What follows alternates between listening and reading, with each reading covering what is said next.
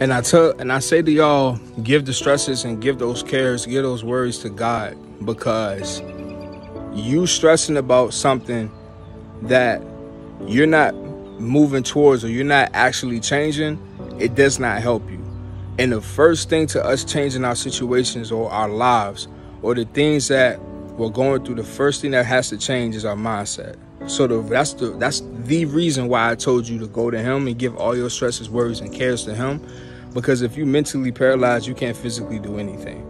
If you're mentally paralyzed, it's hard to do anything. So let's get the mind right. Let's get the heart right. Let's get our souls right. Let's get the stuff that helps us put the things in action that we're going to have to put into action, because we all know that faith without works is dead. You know that sitting there hoping and wishing that your situation will go away, you know that's not going to change it.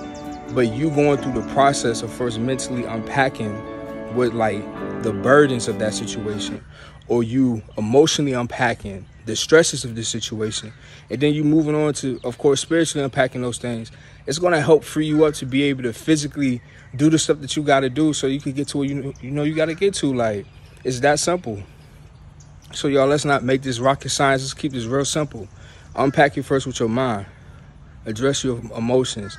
Most importantly, cleanse your spirit, and then go after whatever it is that you need to do. So we all know that faith without works is dead. So let's run this play, man, because it worked. Peace.